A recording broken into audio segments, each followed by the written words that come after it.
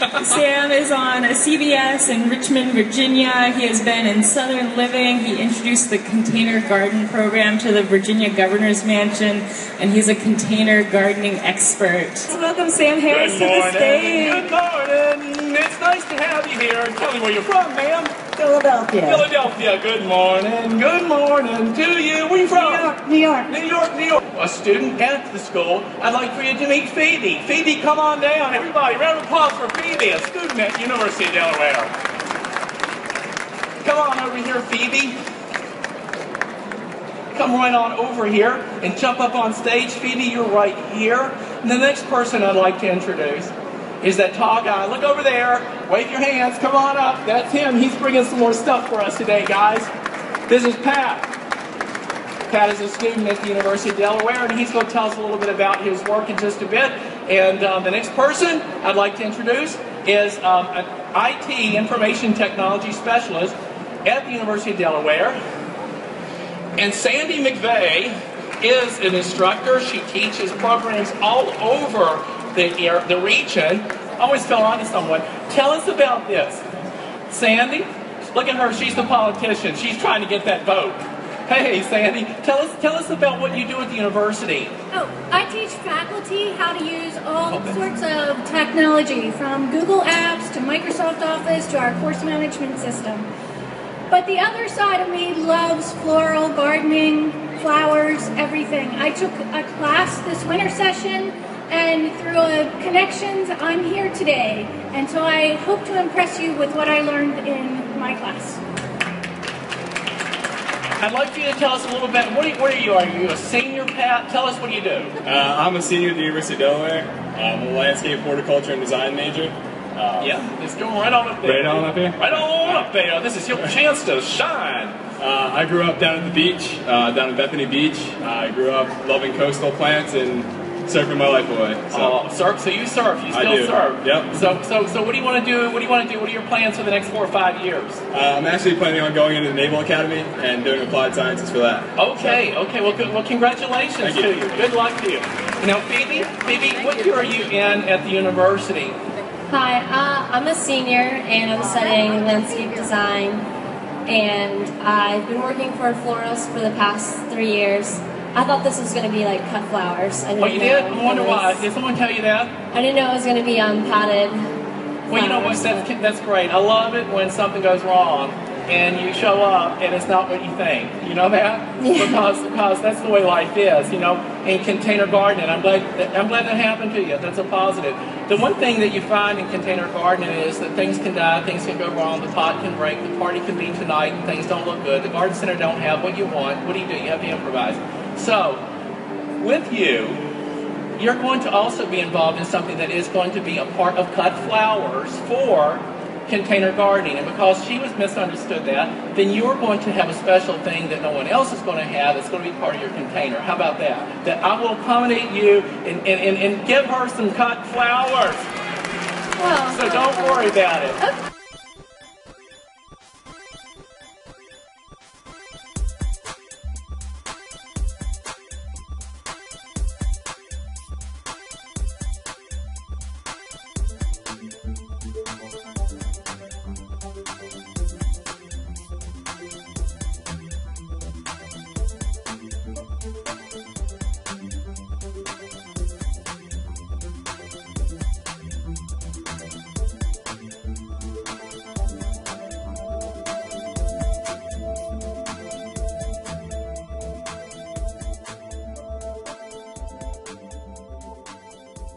Tell us what you do. You put holes in the bottom where he is pointing.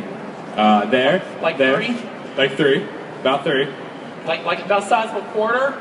Yeah, quarter size. Okay. In the bottoms for drainage. So when you put the water in, it'll drain through and get down to all the roots, and the excess water will drain off. Good deal. Now, is there anything else that you put in besides just holes, and you put rocks, right? Yes. You know what a little secret I have? And I like that because your answer's right. A little secret that I have found is if you go to the dollar store, you pick up one of those dollar pasta colanders that strain the noodles, and you put that upside down in the bottom of the pot, over the holes, then your rocks, then you have that air there. and you don't have to spend and waste your money on that valuable soil at the bottom. If this is sitting on your patio, Phoebe, would you just set it on the patio just like that? No, you lift it up a little bit, put it on another little plate or something. Okay, so how much airspace would you give it underneath there? A couple inches, I guess. What do you use to pop it up with, to elevate it a bit? Just like a block of wood, I don't know. Well, that's okay. Anything to elevate it so that so it's not just pressed against, so that your water actually drains. That's started. Now, the next thing that we're going to do now is we are going to pick out your first plant that you'd like to plant. It could be a really big plant or a small plant. Let's just plant a plant.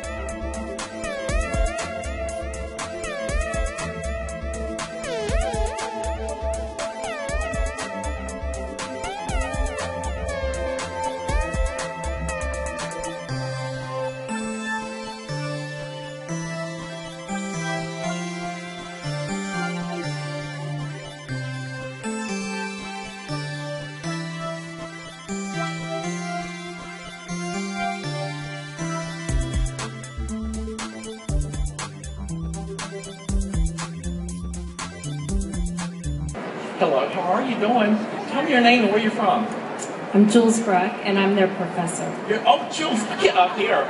Well, this is their professor. I didn't know that. I told them I wanted you to introduce me. I wanted to meet you, and I just happened to see you standing there.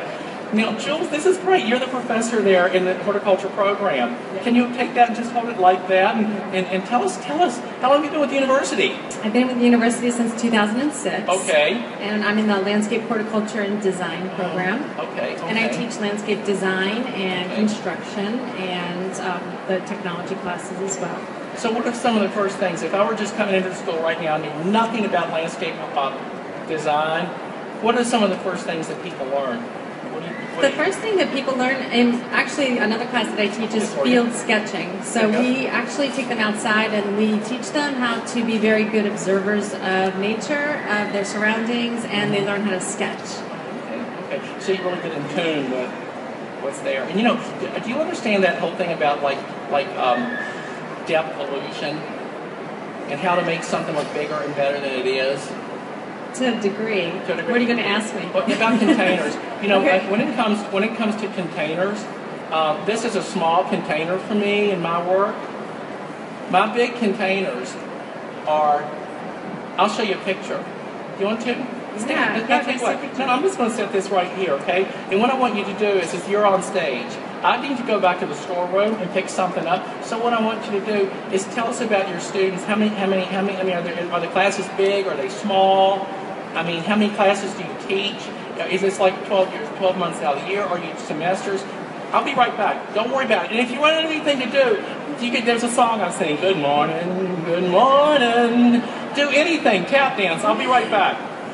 So I'll tell you a little bit more about my students and my program. I teach a 4-year undergraduate degree, and the students usually come in either as a freshman, like my student here, Pat, who has been in my program since his freshman year, and he's about to graduate. He's a senior, so it's been great to watch him grow up in the program and learn a lot. Or Phoebe, who I think transferred in her junior year, but generally it's a 4-year degree program.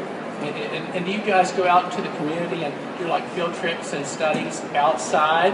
Well, our big community engagement project is the Philadelphia Flower Show. So the students have been working with the Brandywine Conservancy. They've been meeting with people and learning about some environmental problems. And our display this year is all about the shad and the idea that we want more biodiversity in the Brandywine region. So the Brandywine Conservancy is one of our big community projects. And they're located over on that side. They're like up against that wall, and I've seen it.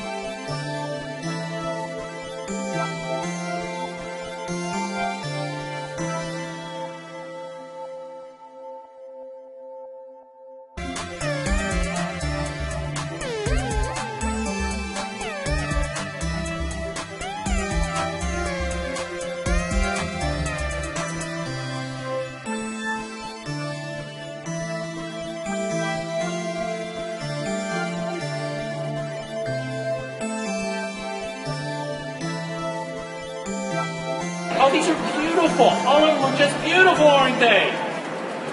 Look at that. And we're just going to tidy up here just a bit and stack your pots up nice and neat. And that way it makes a wonderful presentation here on your patio.